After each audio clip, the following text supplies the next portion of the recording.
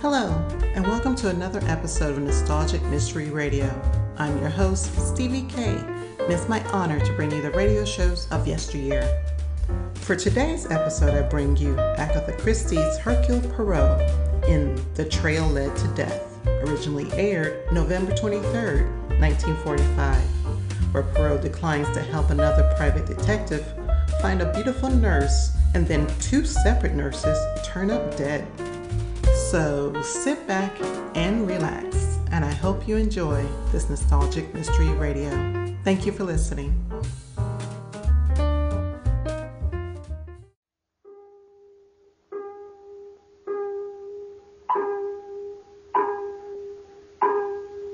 Time and the little grey cells. These will always catch the criminal. Hercule Poirot, Detective Extraordinary.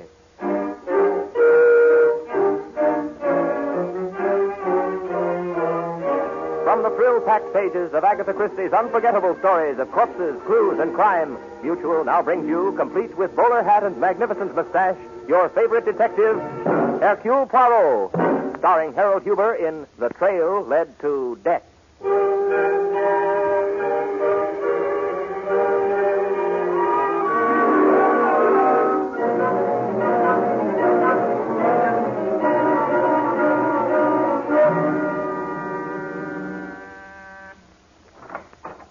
Mr. Poirot, my name is Gorman, Tom Gorman. May I come in? Most certainly, Monsieur Gorman.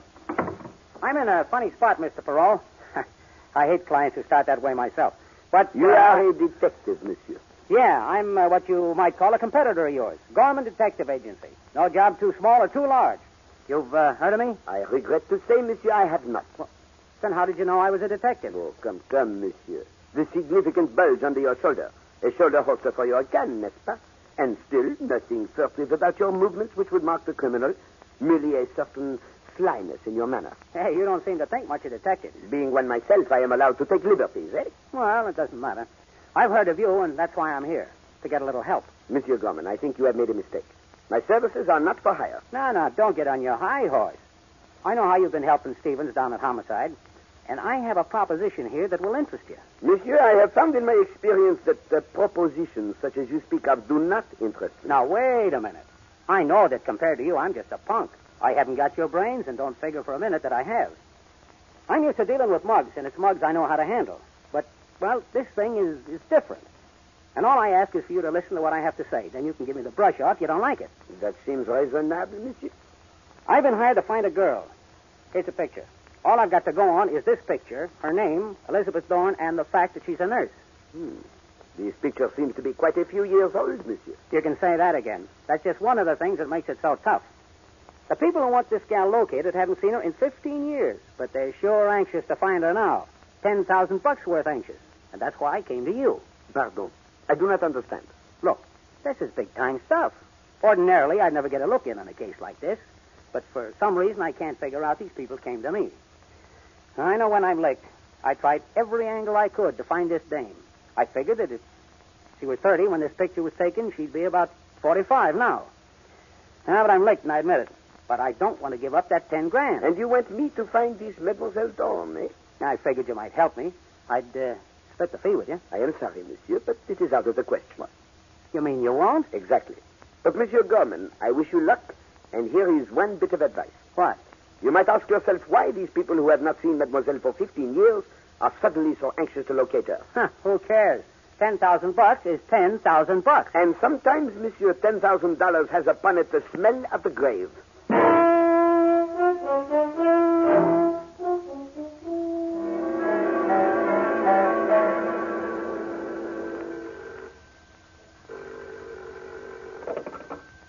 Hello? Hello.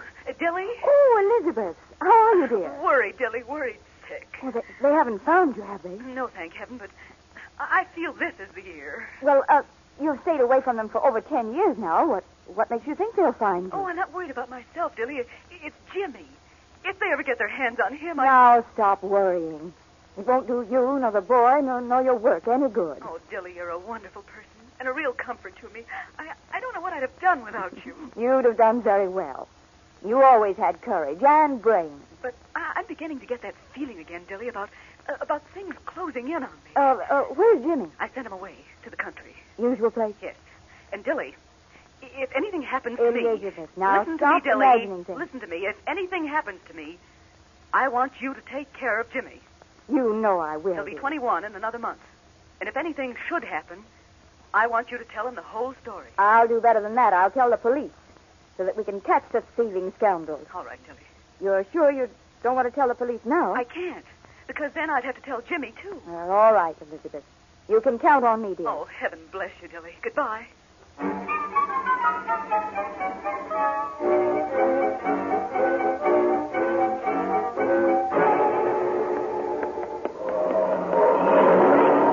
for me. Oh, darn. Now I'll have to wait 20 minutes for the next bus. Good evening. I said good evening. Look, I'm not trying to pick you up. I just want to know your name. Come here, you fool. I just want to ask you a few questions. Let go of me. Let go of me. I'll scream. Help! Help! Now, listen. Is your name Dawn? Is it? If I let you go, will you answer me? Just shake your head, yes or no. No, my name isn't Dawn. And I'm going to call the police. Help! Police! Help!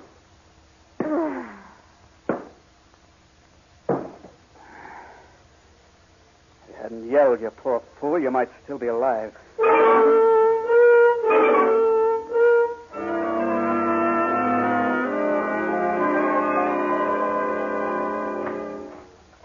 Good morning, Monsieur Stevens. Well, you are indeed a faithful public servant. Whenever I come to your office, I find you working diligently at your desk, eh? Well, being the head of the homicide department in this town is no joke, Poirot. But today I can relax. Things have been pretty quiet around here lately. Around here, perhaps. But what about the borough of Queens? Was it not there that a nurse by the name of Molly Ward was killed last night? Yeah, too bad, but that's just a routine job. Looks like a mugging to me. I've got Collins on it. Do you have a picture of this Mademoiselle Ward? Sure. Here's the police picture taken out there. Her face is badly battered. Well, that's what you'd expect when she's been belted over the head with a blackjack. Yes, mon ami. But why should a poor, unimportant nurse by the name of Mademoiselle Molly Ward be selected for being hit over the head, and in such a lonely section of the city? She wasn't selected, Poirot. Some guy was waiting around and tried to mug her and take her purse. She put up a fight and buffo. Perhaps.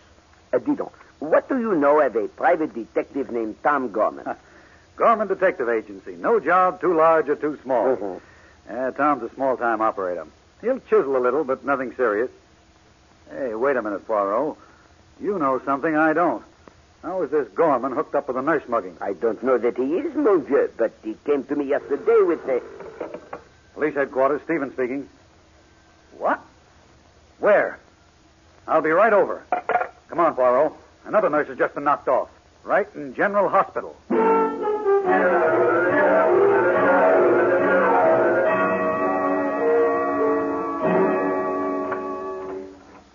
Miss Wood, I understand you're the head nurse here. Why, yes, I am.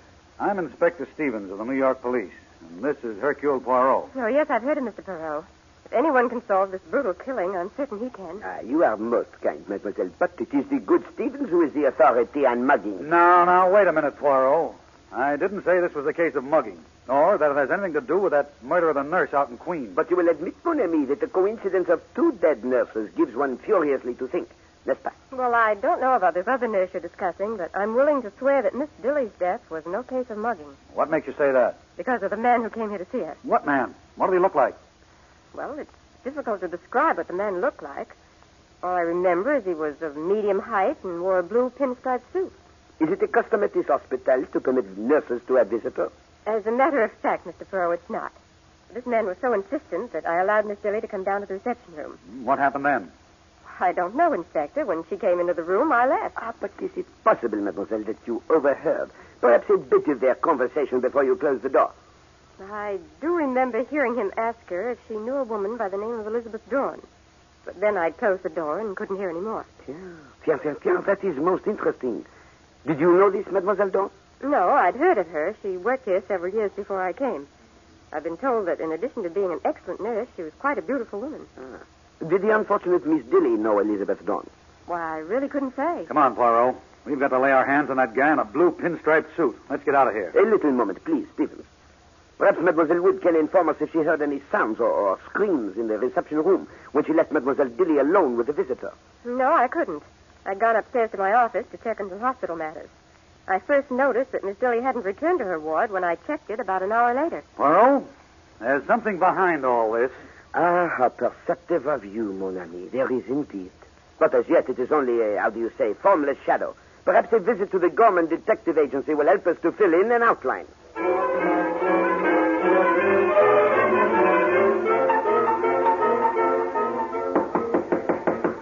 Hey, open up in there. This is the police. Okay. Keep your shirt on. I'm coming. Take your shoulder away from the door, Stevens. He will open it voluntarily. Oh, it's you, Inspector. All right, Gorman, let us in. We want to talk to you. Make yourselves at home. How are you, Poirot? I am well, and most happy to see that you are wearing a gray suit. Blue pinstripe is not a healthy pattern just now. What's on your mind, Inspector? Murder, Gorman. Look, I'm a detective, but I don't go out and make my own crimes. If you're talking about that nurse, you're wasting your time. I know nothing about it. Who are you trying to kid, Gorman? 2 nurses have been killed. What? Both by the same method, and you stand there and try to tell me, as far as you're concerned, it's all brand new. 2 of them. Inspector Stevens has the proper score, Monsieur Gorman. We have just come from the hospital. A nurse by the name of Mademoiselle Dilly was killed there by a man who inquired for Elizabeth Dawn. Hey, Poirot, look at this. Hey, give me that. Oh, not so fast, Gorman. Yeah. What do you make of it, Poirot? Perhaps my colleague can explain to us why the name of Sheila Dilly appears on his calendar pad. I was going to try and see her tonight. You know, I'm trying to find this Dawn woman, and I got a tip that Dilly might know her whereabouts. That's a good one. Come on, Poirot. Let's take him down to headquarters. He'll talk there. Now, wait a minute, Stevens. I'm on the level. All I'm trying to do is find Elizabeth Dawn for my clients. One of the few clues I have is that she came from Montana, having spent several years there. This Dilly woman also hails from there. Then it is merely coincidence that her name appears on your calendar, Monsieur Gorman. Of course, Poirot. I'm getting $10,000 for finding this dame, but if I smelled murder anywhere in the deal, I'd drop it like a shot. I have not accused you of these murders. But you have some information, and you would be most wise to give it to me.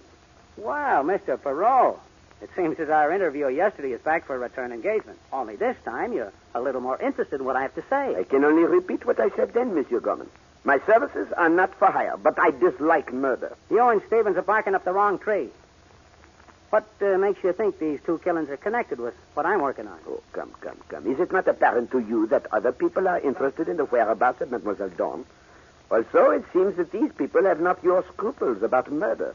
Sorry, Mr. Poirot, but I can't go along with it that these other guys are connected with my client. But the little gray cells, Monsieur Gorman, they tell me you are making a bad mistake. Well, they don't talk to me, but the 10,000 does. Did your client tell you why he is seeking this Dawn woman? Yeah. He told me that she nursed a sister of his back to health in Montana, and he wants to reward her now. And you believe his story? Not a word of it. But I'm going on the theory that his money's not counterfeit. Now, look here, Gorman. I don't believe you're innocent about these 2 killings. I got a good mind to lock you up. I told you I know nothing about them. Last night I was up all night in a card game, and I can prove it. As for this Dilly rap, I don't have a blue pinstripe suit, and you can see that for yourself. Then you will not tell us the name of your client. Not a chance. I gave my word. I'll tell you what I'll do, Mr. Poirot. Give me 24 hours. If I find that my client hired those guys to knock off those 2 nurses, I'll turn them into you. Very well, Monsieur Gorman. You have made your own bargain. I hope it will be to your advantage.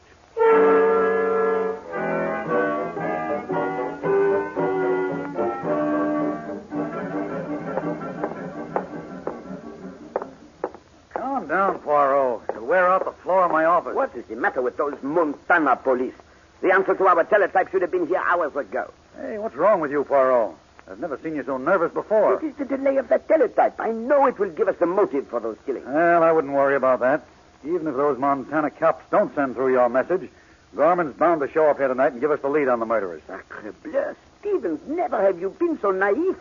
You do not mean to tell me that you trust Monsieur Gorman. Well, frankly, Poirot, I've been working on another theory. And you have been keeping it a secret from me, monsieur? But why? Well, I didn't have it all worked out.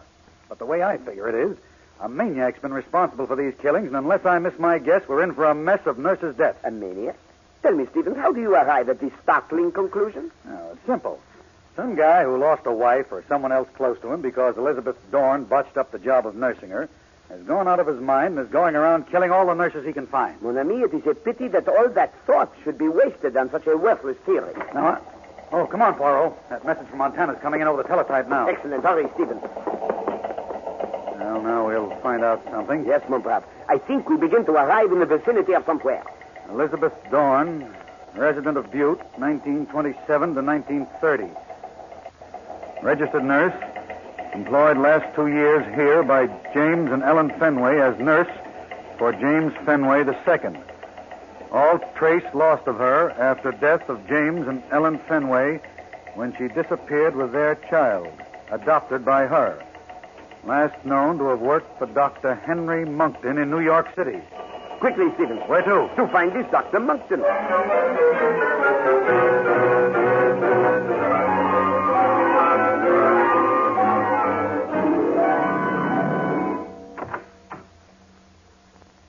Yes, gentlemen, I understand you're from the police. What can I do for you? Forgive this intrusion, Dr. Monkton, but we would like some information upon a nurse whom you employed some years ago.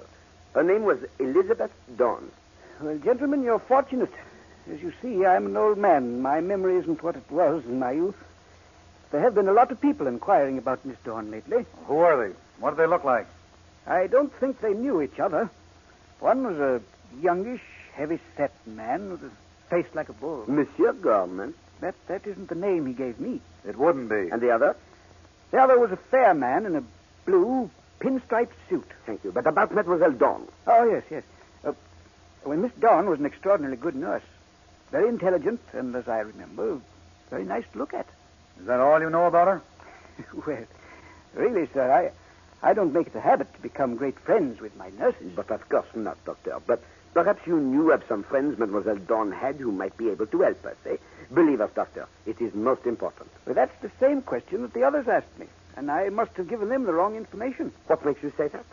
Well, they came to me a few days ago, and I managed to recall with some difficulty that Miss Dawn did have one close friend, a Miss Dilly. Dilly? Why, that... Exactly, Stevens. A most logical maniac, n'est-ce pas? Please go on, Doctor. Well, then they came back today. Together this time, Doctor? No, still separately. And they told me I must have had the wrong name. Well, then it came to me. I had looked into my files meanwhile, and I found that Miss Dawn had one close friend who used to look after her little boy. Yes, Doctor. And the name of the friend? Dillon. Miss Emma Dillon, yes. 957 West 2nd Street. You see, gentlemen, that was how I happened to make the mistake in names. Miss Dawn used to call her Dilly.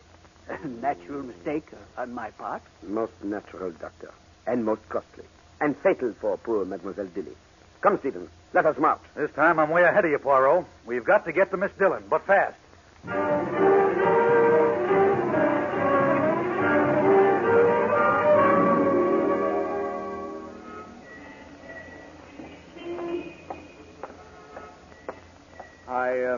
I beg your pardon. You're Miss Dillon, aren't you? Oh, why, yes. I didn't mean to frighten you. I just want to talk to you about a nursing assignment. Oh. My name is Arnold Smith. Oh, of course, Mr. Smith. If you'll come upstairs, I'll be happy to discuss it with you. Yes. Very kind of you to see me like this. I need your help pretty badly. Well, it's difficult for a nurse to keep office hours. Must be tough to have to climb stairs like these every day. Hmm? Oh, I really don't mind. I'm rather used to it. You live all alone? Yes, it's too late to change my way of living now. Well, here we are. Thank you.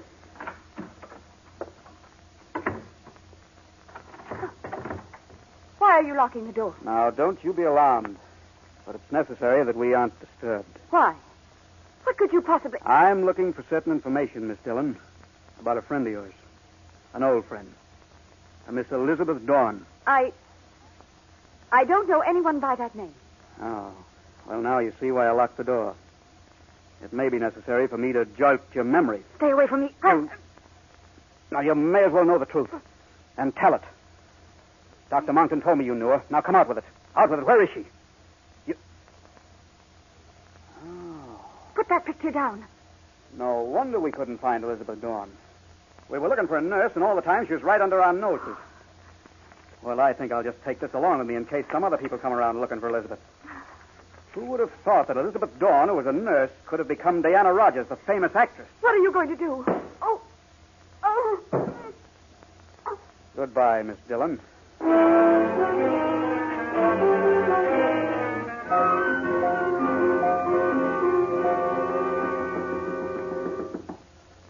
Dillon. Miss Dillon, open the door. Miss Dillon, are you all right? It wasn't locked. Holy smoke. Help, stop him. Stay away from me. It's all right, Miss Dillon. I'm a detective. Tell me what happened. A man came. He found out that Elizabeth Dorn was Diana Rogers. And he took all the pictures of her. Got to stop him. Dead. Diana Rogers. Miss Dillon, this is the police. Open the door. This is a fine mess. That door will hold if I get out the window. All right, stay where you are, Gorman. Okay, Inspector. Okay, you got me. Alas, mon ami, we were too late for the poor Miss Dillon. Yeah, but not too late to catch a murderer. Come along with us, Gorman.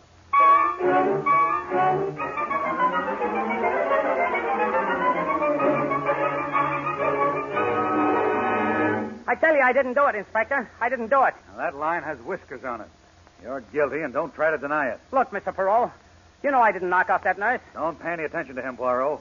This case is all wrapped up. Pardon, mon ami, but is it not significant to you that Monsieur Gorman did not have the murder weapon on his person? What's that got to do with it? I rush into a room, find an old dame with her head bashed in, and the guy hustling out through a window. That's all the proof I need. There is another fact to be considered, Stevens.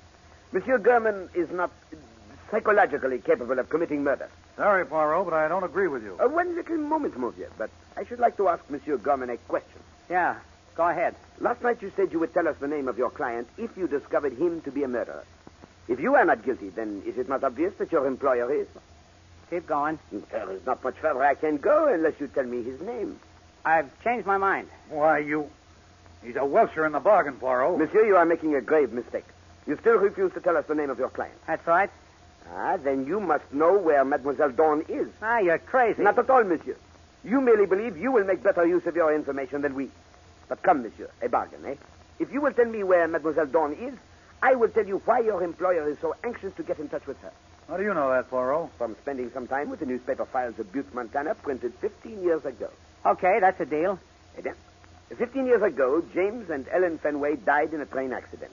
Their estate, which consisted of 4 of the largest silver mines in the West, was left to their only heir, James Fenway II. Yeah, I remember the kid from the teletype. James Fenway's will appointed as trustees the board of directors of the Hercule Company of Montana. Hey, I think I'm beginning to get it. But the most important thing is that the child was not to receive his ownership of the mines until he reached his 21st birthday. Some birthday present. And from the teletype Inspector Stevens and I received, it is apparent that someone of influence on the Hercule Company board is looking for Mademoiselle Dawn. Sure, I've got the whole picture. They don't want the kid to inherit the mines, so they're trying to find him and bump him off. Alas, that is the unhappy situation. Now, Monsieur Gorman, where is Mademoiselle Dawn? Okay, I'll pay off on my end of the deal. She's over in Jersey with the Fenway kid. Here, I'll write down the address for you. Do not take such needless pains. You are lying. I'm only trying to tell you where the darn dame is. All the facts show you are wrong. She is here in New York. Let him go, Poirot. We don't need him anymore. You cannot release him, mon ami. He would not be safe the moment he leaves here. Why, you dirty double-crosser. Monsieur, it is you who has given the cross double by lying to me. And you're also not clever enough to realize that to know the whereabouts of Mademoiselle Dawn is fatal. Okay, but what do we do next, Poirot? We go back to the Dillon apartment, Stevens, and use the little gray cells. It is there that we must find the clue leading to Mademoiselle Dawn.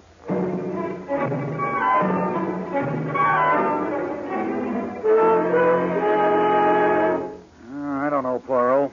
We've been through this place with a fine-tooth comb and haven't found a thing. But we cannot allow ourselves to fail, mon frère.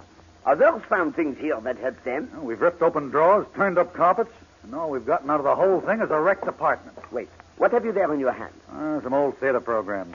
Yeah, they belong in this trash basket. No, let me see them. Huh? They don't mean anything except that this Dillon dame liked the theater.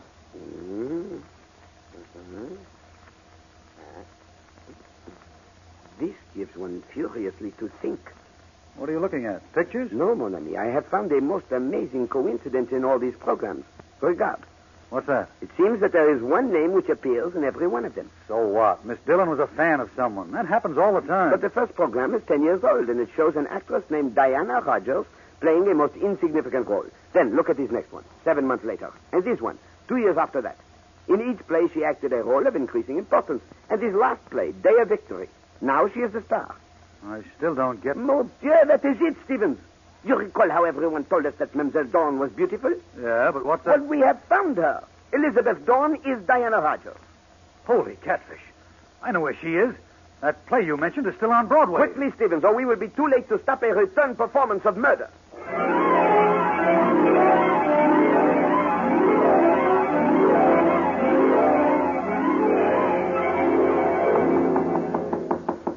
This is her dressing room, Mr. Chisholm.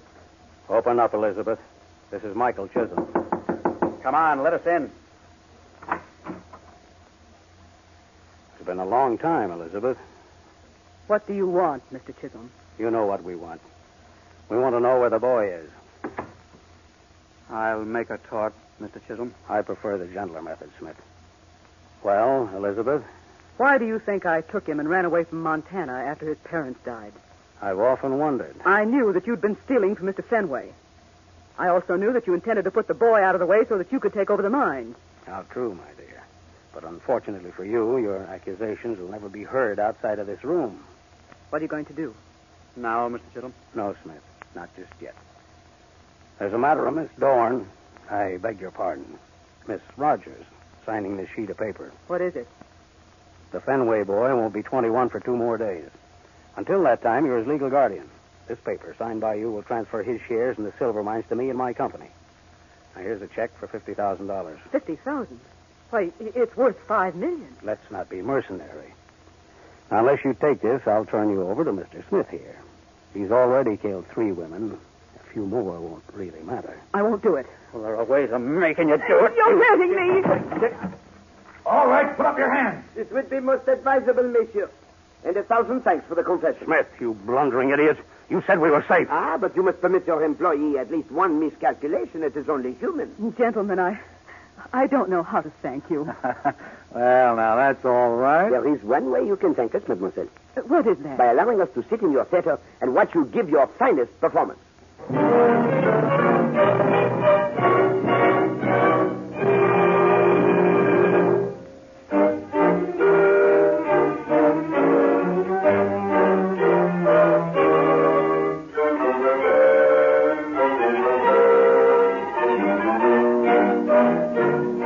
Be sure to listen next week when Agatha Christie, America's favorite mystery writer, brings you her favorite detective, Hercule Poirot, starring Harold Huber in Murder is a Private Affair.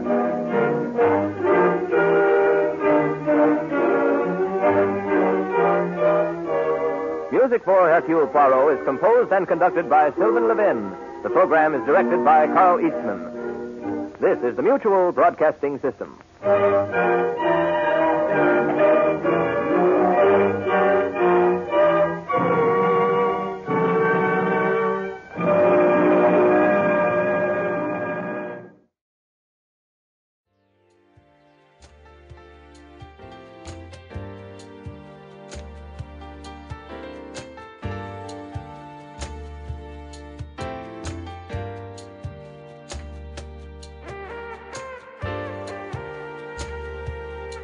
This has been a Nostalgic Mystery Radio presentation.